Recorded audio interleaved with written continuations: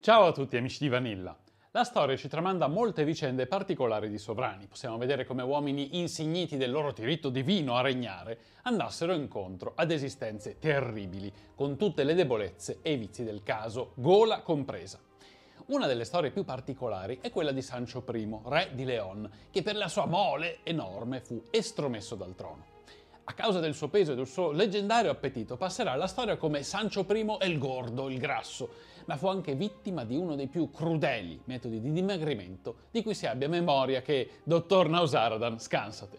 Curiosi di sapere quale? Scopriamolo insieme. Prima di cominciare ricordo al 50% di spettatori che ancora non è iscritta di fare clic sul tasto iscriviti. A voi non costa nulla, mentre per noi fa tutta la differenza del mondo.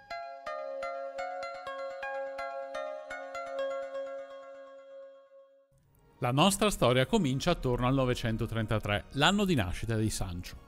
La Spagna allora era divisa fra nord, a dominazione cristiana, a sua volta separata in tanti piccoli regni, e il sud, l'emirato musulmano di Cordova. Nella zona nord-occidentale della penisola iberica, lo stato di maggior rilievo era il regno di León, che dominava anche sulla Castiglia. Nel 939 il padre di Sancho, Ramiro II, consolidò il suo dominio vincendo nella battaglia di Simancas, dove sbaragliò le truppe arabe dell'emiro Abd al-Rahman III, occupando città come Ledesma e Salamanca. Ramiro II si guadagnò l'appellativo di Grande fra i suoi sudditi, mentre i suoi nemici lo chiamavano il Diavolo per la sua ferocia. Subito dopo la grande battaglia, però, cominciarono le difficoltà. Fernán González, conte di Castiglia, che aveva combattuto a Simancas, si ribellò. Nel 940 entra in scena il nostro Sancho. Questi era figlio di Ramiro e della seconda moglie, Urraca, figlia del re di Navarra, che a sua volta si chiamava Sancho e fratellastro dell'erede al trono, Ordogno, di 7 anni più grande. Vinta rapidamente la guerra in Castiglia, Ramiro imprigionò il conte Ferran González di Castiglia, proponendo per il titolo di conte proprio il figlio Sancho, un bambino di 6-7 anni. I nobili castigliani però mal sopportavano che la loro contea fosse retta da un bambino, e così il sovrano di León li accontentò, liberò Ferran e lo rimise al suo posto. Ramiro però volle una garanzia. La figlia di Ferran, Urraca, si sarebbe fidanzata con il suo erede al trono, Ordogno, mentre Sancho avrebbe abitato nel palazzo di Ferran, a Burgos, sotto la sua protezione. Il patto funzionava apparentemente bene. Se il padre avesse mosso l'esercito contro la Castiglia, Sancho sarebbe morto, ma se il conte avesse fatto del male al principe, Ramiro gliel'avrebbe fatta pagare ammazzando Urraca. Il bambino era un ostaggio, ma un ostaggio trattato con tutti i riguardi. Il conte Ferran sapeva benissimo che il bambino che cresceva a casa sua era una pedina da utilizzare al momento opportuno, da plasmare e da nutrire a suo piacimento. E fu nutrito anche troppo, dato che già allora era probabilmente grassottello. Nel palazzo di Burgos, Sancho cresceva sotto la guida del conte di Castiglia. Dobbiamo immaginare che il suo piccolo ospite fosse stato plasmato a suo piacimento, influenzato anche dalla sua corte a fare il gioco del suo protettore. Agli inizi del 951, Ramiro, re di León da circa 20 anni, sentendo vicina la morte, abdicò in favore del figlio maggiore Ordogno, genero del conte di Castiglia. Il vecchio re sarebbe morto pochi giorni dopo, alla veneranda età per l'epoca di 50 anni. Con questa successione anticipata aveva voluto mettere al sicuro il trono da possibili lotte di potere dopo la sua morte. Ma non ci riuscì. L'ambizione di Sancho, un fuoco su cui soffiava abilmente Ferran, provocò uno scontro fra i due fratellastri. Sancho non accettò l'ascesa al trono di Ordogno e cercò di prendere il potere appoggiato dalla Navarra, paese di origine di sua madre, e dalla Castiglia. Si scatenò una sanguinosa guerra civile. Sancho sembrò prendere il sopravvento, ma nel 953 Ordogno vinse lo scontro decisivo a San Esteban de Gormaz. Ordogno era definitivamente re di León e mentre Sancho fu esiliato in Navarra, Ferran fu ridimensionato dal genero che, ricordo, aveva sposato sua figlia Urraca nelle sue velleità di potere. Il re poté occuparsi dei suoi nemici più pericolosi, gli arabi. Dopo una serie di vittorie in battaglia, nel 955, concluse una pace molto vantaggiosa con il califfo di Al-Andalus, Abd al-Rahman III. La tranquillità però era solo apparente e durò poco, appena 3 anni. Ordonio III morì nel 956. Il re aveva un solo figlio, tra l'altro illegittimo Bermudo, che era un bambino. I nobili leonesi comprendevano bene il momento. Il prestigio del regno era in pericolo, un re infante non era una bella prospettiva. I nemici arabi in testa avrebbero potuto approfittarne. L'unica mossa sensata da fare, a loro avviso, fu richiamare dall'esilio l'unico erede rimasto del grande Ramiro II, Sancho. Ben presto, però, si pentirono di questa scelta. Il nuovo sovrano si dimostrò poco abile. I nobili furono fortemente ridimensionati nei loro poteri e inoltre cominciò tutta una serie di scontri di confine, suscitando le ire di Abd al-Rahman III, con cui il fratellastro aveva concluso una pace. Sancho passava la vita a banchettare nel suo splendido palazzo. I lauti pasti aggravarono un problema che era già sicuramente presente. Presto raggiunse un peso ragguardevole, si dice almeno 250 kg. Un gigantesco individuo incapace di alzarsi dal letto e, cosa più importante, di cavalcare e anche di portare l'armatura o sollevare la spada. Stava per scatenare una guerra con gli arabi, la più grande potenza della penisola iberica di quel tempo, ma non era capace, come doveva fare un vero re dell'epoca, di condurre l'esercito. Per un sovrano era una situazione impensabile. Già nel 958 le cose cambiarono. Un altro Ordonio, figlio del fratello di Ramiro II e dunque suo cugino, prese il potere agevolato da un complotto di nobili. Sancho, caricato a fatica su un carro, prendeva di nuovo la via dell'esilio in Navarra, da sua nonna materna, Toda, e suo zio, il re Garcia. Ma il regno cristiano di León, evidentemente, non era molto fortunato con i sovrani in quegli anni. Il nuovo re Ordonio IV fu soprannominato dai suoi contemporanei El Malo, cioè il malvagio.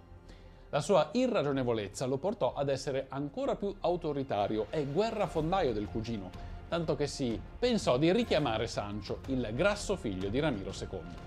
Ma c'era ancora il problema della sua obesità. Il ragazzo non accennava a diminuire di peso, anzi sua nonna tendeva a viziarlo, così ingrassava ancora di più. Il califfo si offrì di risolvere la cosa. Era suo interesse avere un re nello stato vicino più malleabile e che gli fosse in debito per la corona ricevuta. C'era anche un altro motivo per quella sua offerta. Se l'impresa di far dimagrire Sancho fosse riuscita, sarebbe stata la dimostrazione della superiorità della cultura araba su quella cristiana. Ma in realtà, colui che fu incaricato della missione non fu un arabo né un cristiano, bensì il famoso medico ebreo Asdai ibn Shaprut, un luminare alla corte di Abd al-Rahman III. Asdai arrivò a Pamplona e capì che Sancho doveva allontanarsi dalla sua casa, dai suoi cari e dalle proprie abitudini per dimagrire. Lo fece portare a Cordova per curarlo e soprattutto controllarlo meglio, e qui cominciò la sua impresa. Chi segue Vite al limite e il Dr Nowzaradan si potrebbe immaginare che Asdai utilizzò lo stesso metodo, e inizialmente fu così. Il luminare mise a dieta il nostro Sancho. Niente cibi solidi, solo zuppe alle erbe e intrugli medicamentosi preparati da lui stesso. Ma il paziente non diminuiva di un etto, anzi sembrava ingrassare ancora di più. Il medico non riusciva a capire la ragione, passava le notti a studiare il problema senza successo quando, finalmente, capì cosa stava succedendo. Asdai passeggiava di notte per il palazzo del califfo quando sentì una voce. C'era una persona che parlava in arabo con uno strano accento e che chiedeva del cibo. Era Sancho, che aveva imparato la lingua e di nascosto si faceva portare interi pasti. A quel punto il medico fu più drastico. Sancho fu legato mani e piedi in una stanza chiusa a chiave. La bocca gli fu cucita in modo tale che potesse assumere soltanto liquidi versati con un imbuto o aspirati con una cannuccia. Le zuppe che gli venivano propinate a forza erano talmente ripugnanti che spesso il poveretto rigettava il tutto. Non c'era un attimo di pace. Veniva costretto a lunghe passeggiate nel palazzo del califfo e se non voleva camminare gli veniva legata una corda al collo e veniva trascinato a forza. Solo dopo 40 giorni il regime fu allentato. Fu slegato e la bocca finalmente fu scucita. Ovviamente non conosciamo lo stato fisico e mentale del malcapitato aspirante re, ma forse ne era valsa la pena, dato che aveva perso circa un centinaio di chili.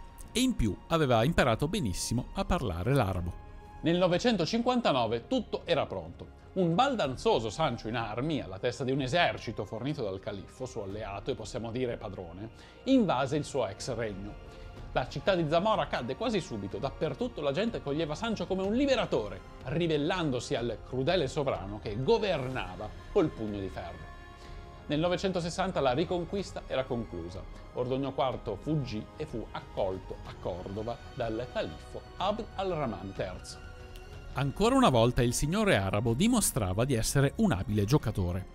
Aveva accettato di fornire uomini e armi a Sancho in cambio di un giuramento di fedeltà, oltre alla cessione di numerose fortezze ai confini dei loro domini.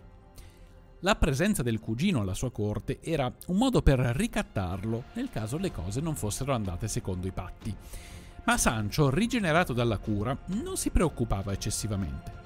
In questo periodo si sposò con Teresa Ansúrez, una nobile castigliana, e nel 961 nacque suo figlio, chiamato Ramiro, come il nonno. Sul piano politico, invece, cercò di non ripetere gli stessi errori. Mano a mano conquistò la fiducia dei nobili e attese il momento giusto per scrollarsi di dosso il dominio del califfato. Nel 961 morì al-Rahman, seguito l'anno dopo da Ordoño IV.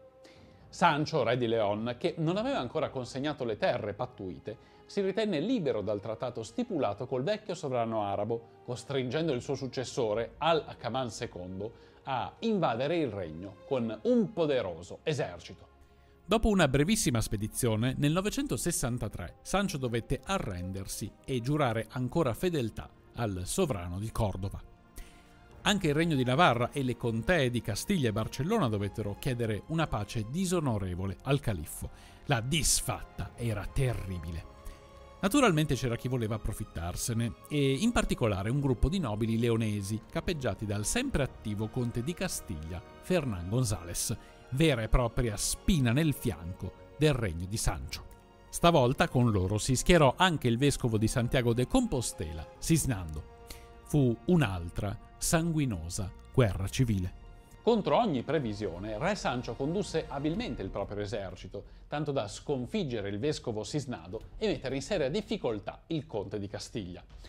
Si sentiva investito di una specie di missione divina. Considerava da sempre come suo protettore San Pelagio di Cordova, morto una quarantina d'anni prima per mano degli arabi. Richiese con successo le reliquie del santo martire al califfo e le portò nella capitale del regno con l'intento di costruirvi una grandiosa chiesa per custodirle. Ma non potrà vedere neanche l'inizio dei lavori di costruzione dell'edificio. Nel novembre del 966 il conte di Castiglia, in pesanti difficoltà per la guerra civile, volle invitare Sancho a un incontro riconciliatorio nel monastero di Castrelo de Miño. Sancho accettò e la pace fu siglata. Fernán González sancì la sua sottomissione al re con un gesto simbolico. Offrì al ghiotto Sancho una succosa e bella mela che fu avidamente divorata. Ma il destino voleva che la fame fosse la rovina del nostro Sancho. Come avvenne in una famosa favola dei fratelli Grimm, la mela era stata infatti avvelenata. Il re cominciò a sentirsi male e morì il 17 novembre. Il perfido Fernán González aveva ottenuto ciò che voleva.